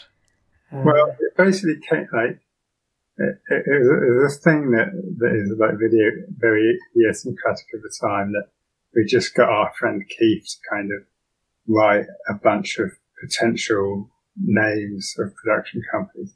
And I think we had this kind of general idea that, like, production companies in general just seem to have, like, really random, silly names, like Robot or whatever, they're just production companies have. We're really into, like, the names you'd see on anime credit sequences where it's like Studio Potato or whatever, just some completely random nonsense word. And Keith wrote this amazing list of just, we're just like cracking up reading these ridiculous names, and I think that was the most ridiculous and inconvenient to use, so we chose it. Spite Your Face stuck for me because it was like, and still makes sense to me because it really is for, like, going out of your way to, like, do something stupid on principle where we come off the worst is kind of our entire history, Yeah.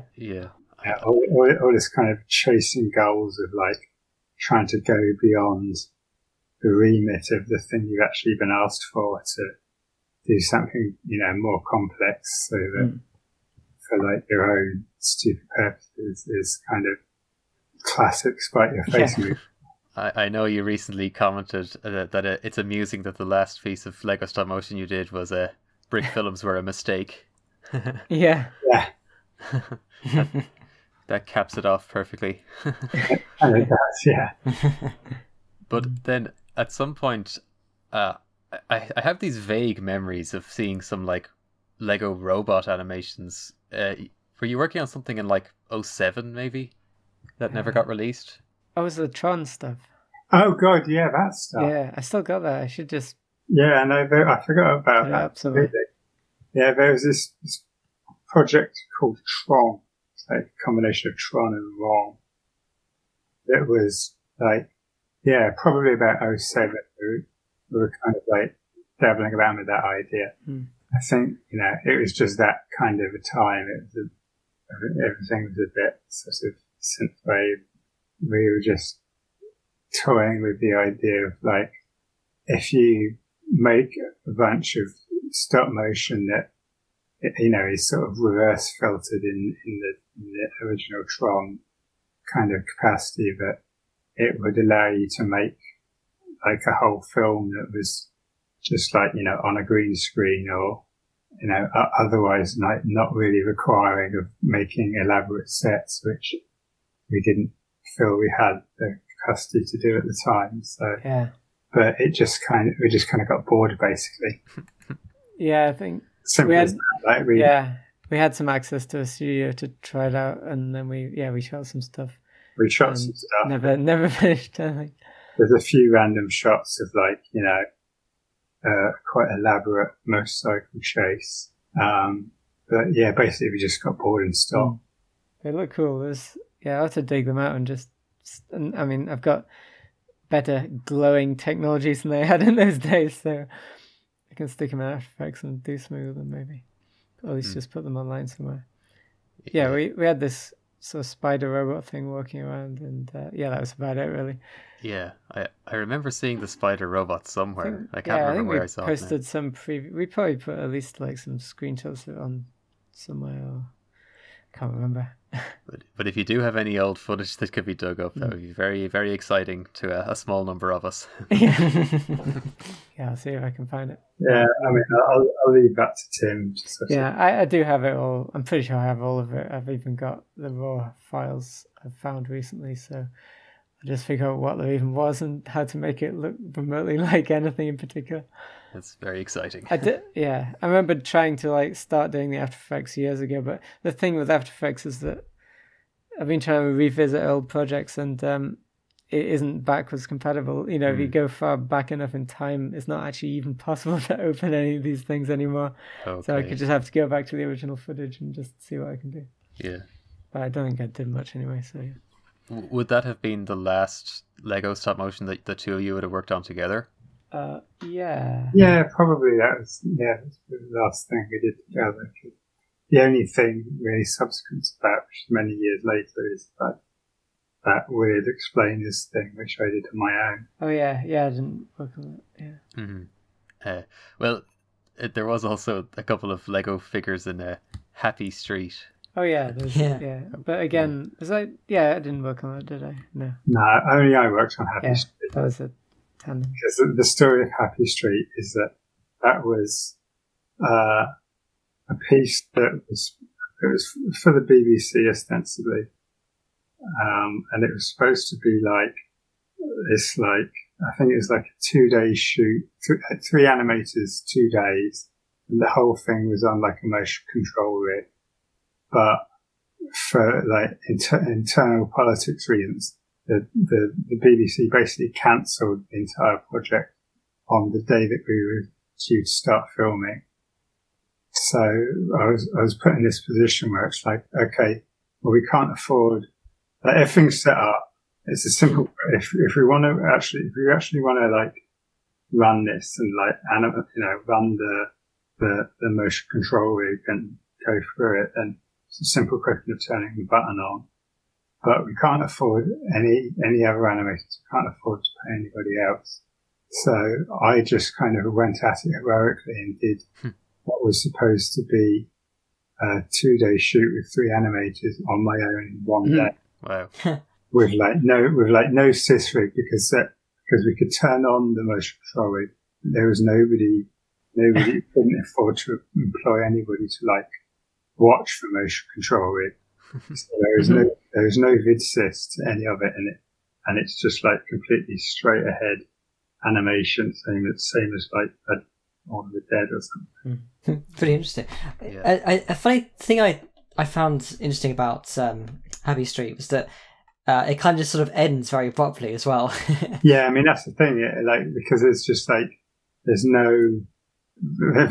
was just no room to perfect timing or anything like that. I'm literally just like going ahead, animating straight forward, trying to like keep the characters within the frame, like in the same physical place as the motion control camera that is just like mercilessly moving forward like a. Actually, yeah, I guess I never really thought about it before because I was just enjoying seeing animation, sightseeing for Lego figures in particular, but I never thought about what is it actually advertising? I think it was just supposed to be something like some sort of weekend of BBC programming about childhood or something like this. Oh, okay. If you say the BBC cancelled the project, so was it never actually used as advertising? Yeah, it was never used.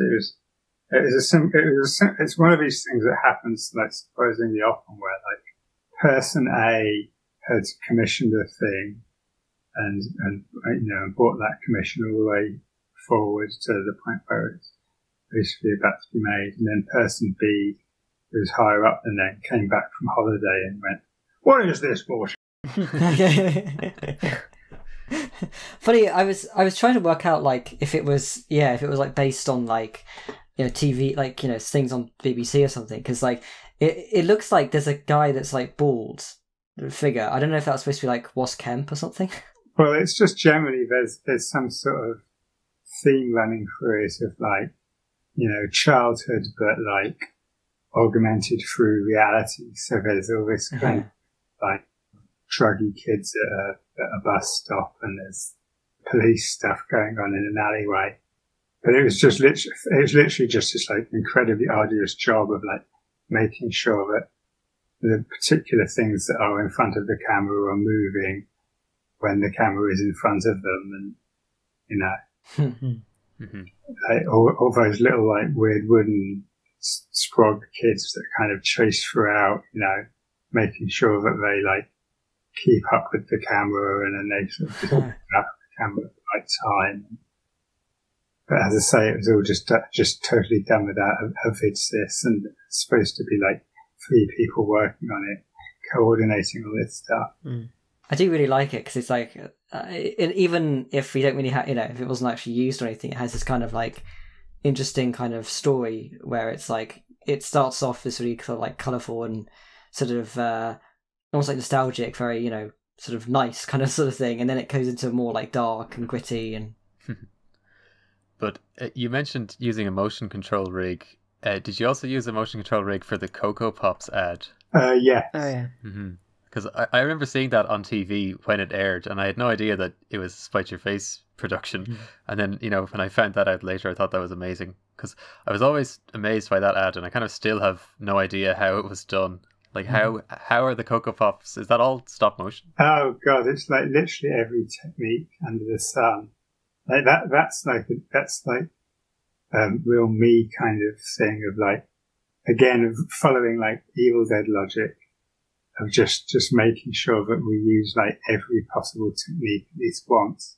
So like the Cocoa Pops, when they exit the box, there's literally like sort of 60 tons of Cocoa Pops being like pushed through a kind of bazooka that sticks out the wall like about 20 foot. Because what actually happens if you like flip over and eject like a box of Cocoa Pops worth of Cocoa Pop, is it just makes this kind of like really pathetic little splash, but doesn't look like the amount of cereal that would be in a box. In order to produce what looks like the amount of cereal that is in a box, you have to use about 40 times as much cereal as the box. So, like, it goes from this, like, sort of live action thing that just shoots out a huge sort of torrent of, like, Cocoa Pops and just splashes all over the table. But then, like, match cuts to like a CGI one that like does the sort of landing on the surface and bouncing.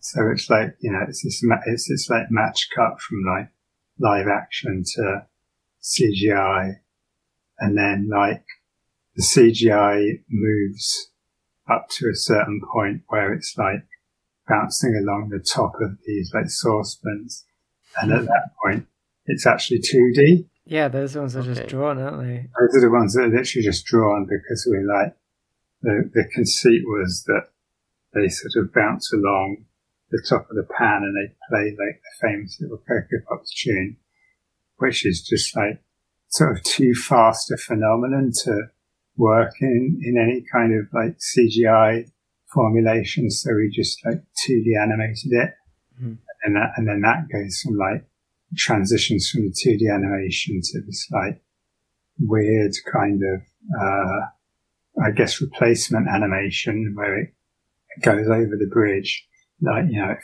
formulates the shape of a bridge and like travels out of a bridge over the top of a basin.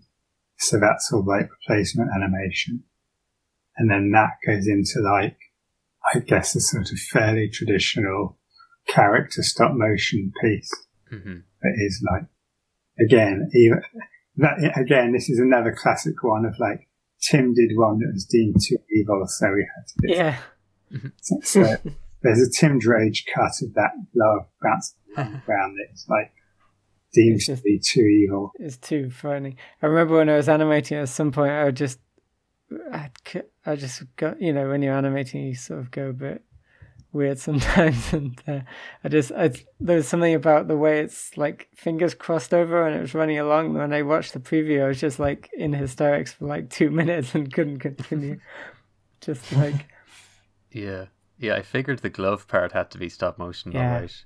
So when it goes across as a bridge, like those are actually physical models, like the Cocoa Pops Those are basically physical models that are kind of cardboard covered in Cocoa Pops on the outside.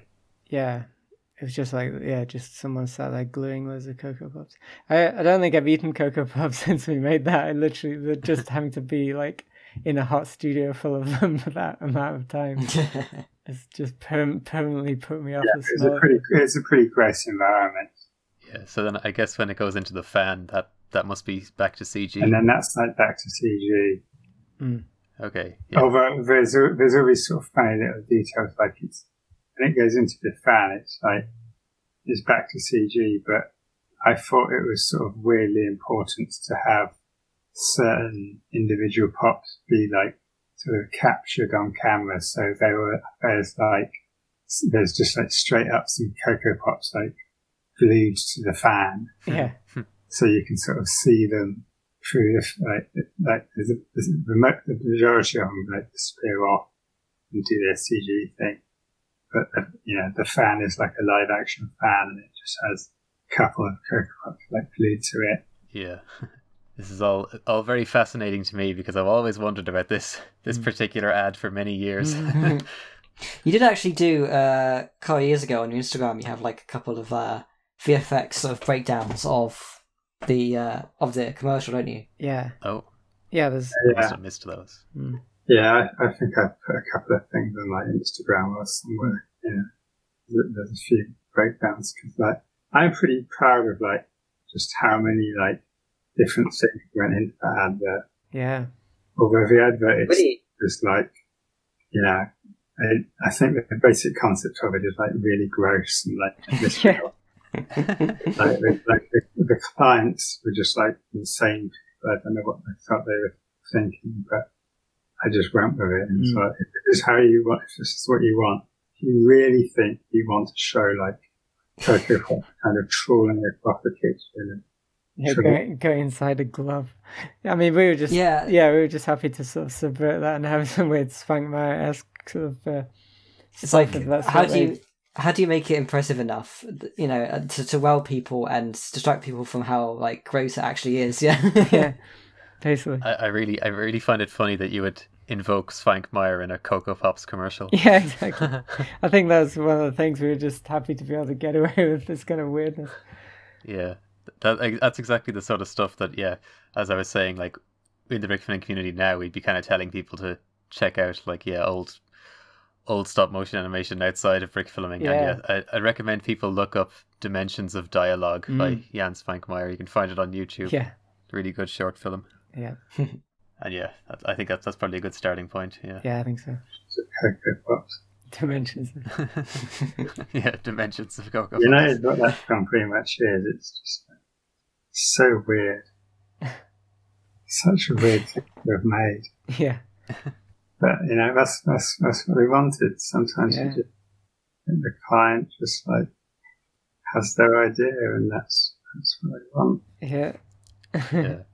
Something that I was just kind of like going to ask actually. Then, are there like other like particularly like really memorable kind of client sort of films outside like Lego and stuff that you kind of like come to mind when you throughout your sort of career? I don't know. I'm trying to think of any of that. I mean, I think like if you go through like the Spite Your Face YouTube channel and just like look at the things that we've uploaded, it's like it particularly once you get into like that period, just like doing like commercial kind of freelancing stuff, it really does become about like the client always wants content, but you as somebody trying to build a show reel always want to be making like a film that stands on its own in the way that the Lego stuff stands on its own. And so I think like the stuff that I like, the stuff that's sort of best is the stuff that's like that, where, you know, they've just asked for some content, but we've kind of pushed it to actually be like a short film. There's a few things I uploaded very recently, like that film called a Song of Fire and Safety. Oh yeah. It's just like it's like a little simple, you know, I think it sort of stands up beyond being its content thing. There's a film I just uploaded that is like something that was made for some weird podcast or other, but has this very serious sort of theme to it about ecology, and but like a very politicized reading of like ecology. I had to put a lot of work into keeping the message on message. The client wanted like a much more saturated version of that. I don't think they literally understood like the dialogue all comes from like this couple of activists and the things that they're saying. I don't think like the client literally understood like half of the arguments that those activists were making, but I did understand the arguments and the job of making sure those arguments carried through and that it is actually as radical a piece as it is was, you know, a lot of work. Yeah, I did see that one, and yeah, like it was pretty, yeah, as you say, radical as far as being a like advertising piece. But yeah. Most of my like client stories are, well, either really boring or too weird or not okay to tell the world about. So, yeah. I found it kind of funny that like you have this sort of interest in underground art, or perhaps even an anti-establishment bent, but then you'd be like the first people to take brick filming from a hobbyist thing to a commercial venture. Yeah, it's kind of ironic. Yeah. I mean, a lot of our influences were, you know, we weren't trying to get into the advertising world. We were trying to just, you know, influenced by like a lot of sort of, you know, filmmakers like Sam Raimi and Tsukamoto and Svankmajer, who just like wanted to make their own weird thing. And we were inspired by Mike Jitlov, The Wizard of Speed and Time, his film we used to watch quite obsessively. And he was that was basically, I mean, the film is about him trying to get films made, and that kind of thing. That's kind of what we were going for, and we sort of filtered that through whatever project we did, even though it was kind of in opposition to that at some level. Yeah, it just seems like you were approaching it from a very different perspective, different place than like everyone else who started at the same time that you did. Yeah, had different influences. It's just that, like I say, it's that thing of like, as an individual, you just want to be able to, whatever nonsense you end up, you know, making to pay the bills, you want the outcome to be something that, you know, you can show to people and like stands on its own as a piece of filmmaking. And that's always been this thing that wasn't really sort of understood by the early brick film stuff. And because I mean, even like on brickfilms.com when it started, like in 2001, there were a lot of people who were of similar age to you or even older at the time, but their stuff looked a lot more amateur than yours did. I mean, that's what was really difficult for me at the time. It's like it's a different thing for me to like go and look on YouTube and just see that there's like, you know, 1 million lightsaber duels and understand that those 1 million lightsaber duels are all just made by like some random kid that's just starting out for the first time and just wants to try like, you know, lightsaber duel is generally like the most accessible kind of easy, like, you know, low cost, high yield kind of thing. But it's really difficult for me to accept that level of I don't know, like amateurism, I guess, from like guys I knew were like older than me, and Yeah. it was really difficult to kind of take him seriously and not feel sort of antagonized, really, because a lot of what they were doing, creating this kind of like cultural content, just seemed like really antithetical to the goals of what we were doing. And it's like, and in a way made it sort of more difficult. I've always felt it's like, if you guys actually like so inspired by us and like copied us more and made more films that are like what we're making, like that would actually create a bigger market for us to do what we do, and there would probably be more sprightly face films in the world. Yeah, I feel like back then in 01 and 02, there was really only one other person pushing the filmmaking qualities of brick filming on a similar level as you. That was Jay Silver. Yeah. I don't know if you are aware of Jay's brick films. It's the Gauntlet his. Yeah. Yeah. And I mean, that's Rise of the Empire. exactly it, really. You know, the fact that the sort of history of that film, that he was, you know, a week late for the competition it was ostensibly for, and you know, why was he a week late? Because he was asking the questions. He was asking the questions that everybody else should be asking, which, but why? Who is this for? What is this for? What is the buy-in for somebody else looking at this film?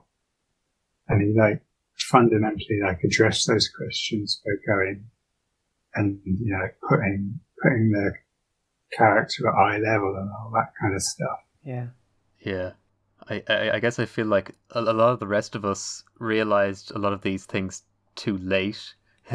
So, you know, now we only have the time to make like a good brick film once a year or once every 2 years.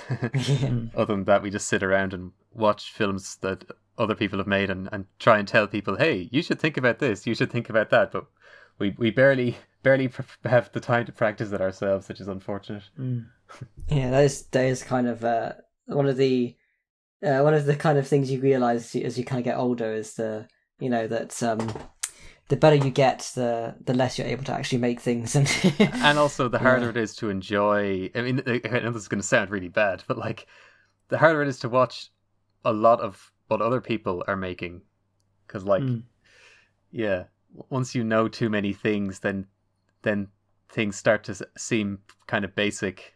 So I understand where you're coming from by saying that like you couldn't really engage with the community in that time period.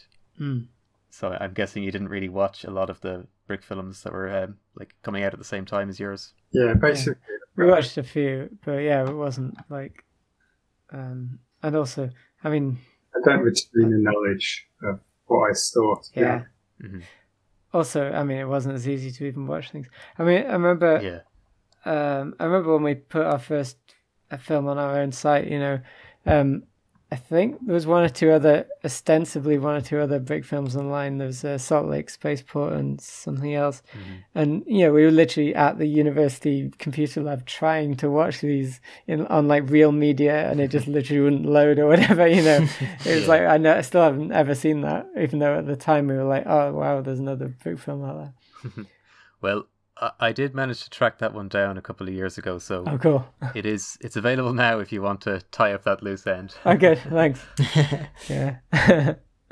But yeah, I do remember desperately trying to download Brickfilms a couple of times before YouTube, and I might have been able to watch 2 downloaded from the internet. That was about it. I mean, all the other file types didn't work. One of the other early Spotty Face dramas was I can't remember, it was which of the films it was. But yeah, I guess it was All of the Dead. We put it on our, we just put it on our website as a QuickTime movie that you could download, because there was not even any way to embed it somewhere to stream or whatever in those days. And we had a supposedly unlimited hits package on our web service provider. But then, like you said, it was like one of the first viral videos. So we got just thousands and billions of hits, and they completely crashed their server, and they basically tried to charge us like thousands of pounds, and we had to take them to small claims court in the end, and actually got it back basically. But, yeah, we basically like, because as far as we were concerned, it was like unlimited. But yeah, we did have like provable record that our package officially had like unlimited estimates. Mm. And so, yeah, we were able to. We basically settled out of court. Yeah, we were right. but that was quite an interesting experience. Yeah, that's crazy. Yeah, you couldn't imagine that these days. No, and it was like, yeah, yeah. But I mean, it was. I don't know how much space we even had. It was like a few megabytes or something. It was like this big deal. And yeah, no, it's not really a problem. But yeah, like I said, yeah, there's a lot of early Brickfilm stuff that I just never got around to seeing just because we couldn't even watch it or didn't, Yeah. That's the thing as well. I mean, I imagine back then it was just harder to get engaged in stuff that was being made because of like the investment of time in downloading something, and like I don't know, if you came across 2 Brickfilms in a day, and you kind of felt like, oh yeah, didn't like either of these, it's not going to entice you to be like, oh yeah, I gotta try again. On the flip side, it always seems like people on the forum back then would write these super long, super detailed reviews. I always got the impression that they were more invested because they actually had to spend time waiting for the download. That's true, actually, yeah. I had to put more effort into actually watch it. Whereas nowadays, you don't really. There's not much like other than a podcast like this, I guess. People don't really talk about Brickfilms in very, very lengthy reviews and statements and whatnot. No. It's just sort of nice. I've got to watch the next one now. Yeah. But yeah, I mean, is it around the time that we should probably sort of start wrapping up? Yeah, I can do. I guess if you run out of like incredibly obtuse questions. Well, I mean, well, it's one of these kind of things where like we say this a lot on the podcast. We always have to stop ourselves. Yeah, because we could just keep going and keep going. But no, it's wonderful to have you both to basically join us. It was just really like kind of surreal because like we've been talking about your films pretty much from the start. Throughout this podcast, it's the 4 years that we've been doing this podcast. So yeah, thank you so much for joining us, guys. Yeah, thank you. It's been good. Sorry, I hate your film so much. No, I think perhaps harsh but fair. Yeah. Yeah, thanks so much. I agree. It's surreal seeing your names in the call here. So yeah, it's great to finally talk to you on the podcast. Thanks. And one of the few episodes where the guest doesn't cite Spite Your Face as a inspiration. Yeah. I kind of did. I was kind of like, we inspired each other. Oh, well, there we go. We finally got it for the podcast bingo. Spite Your Face influence. Yeah. All right. Bye, guys. Cool, thanks. Bye. All right. Thank you very much. See you later, guys. Bye.